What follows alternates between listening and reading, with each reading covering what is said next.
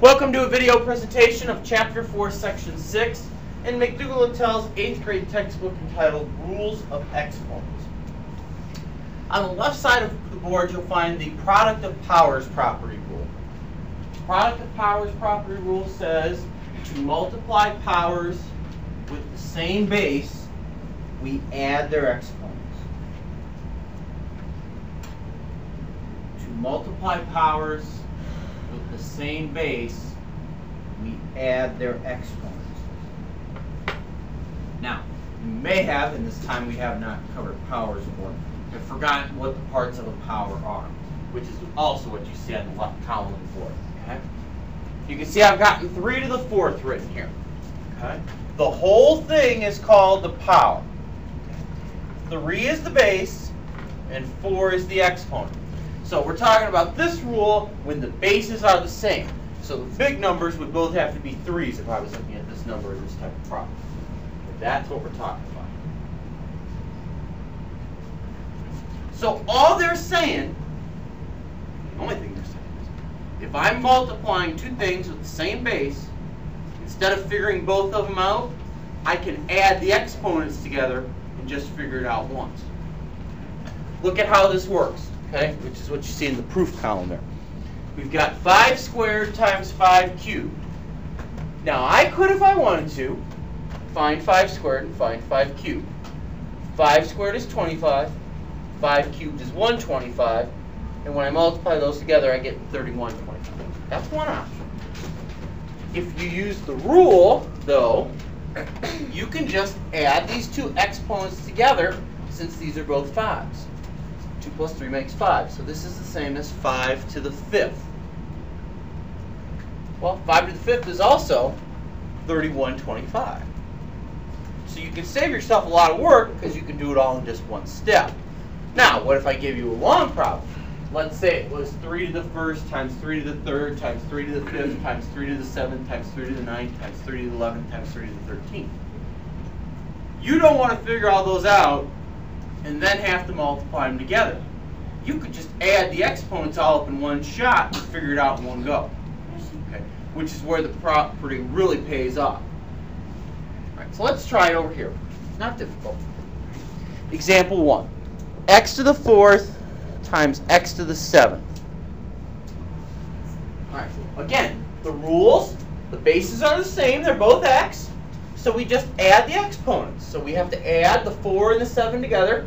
4 plus 7 makes 11. So this is x to the 11th. Done.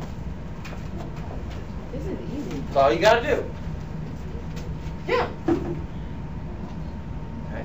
Let's try the next one. 2 to the 3rd times 2 squared. The big numbers are both 2s, so we can just add the exponents together.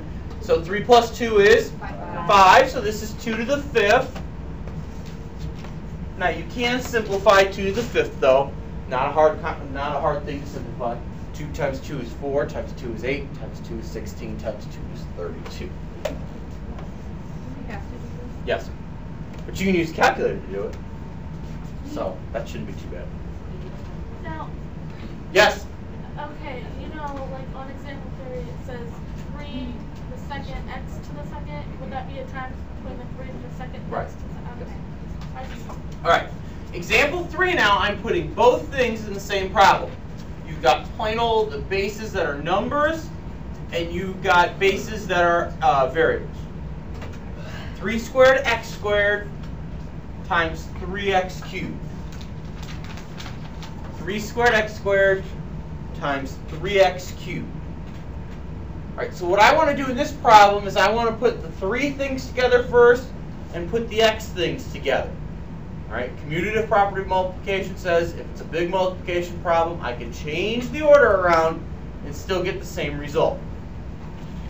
So I'm going to change the order.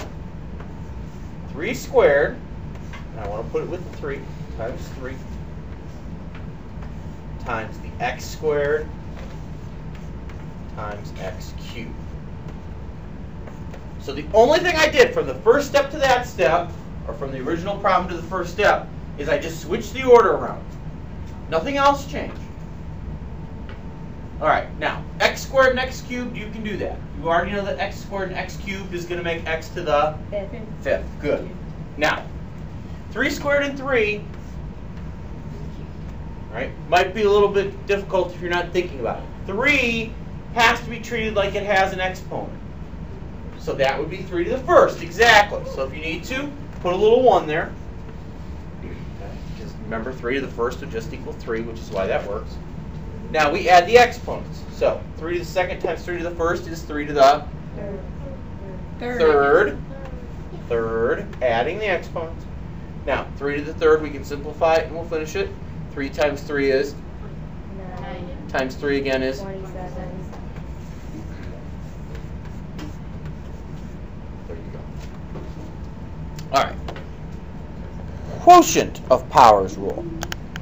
Now, this really isn't going to be a surprise to you. If in a multiplication problem we add the exponents, in a division problem we're going to Subtract. Right, we're going to subtract. If in a multiplication problem we're putting together by adding, in a division problem, yeah, we're going to subtract. That's what the rule says. To divide powers with the same non-zero base, subtract the exponents. To divide powers with the same non-zero base, subtract the exponents.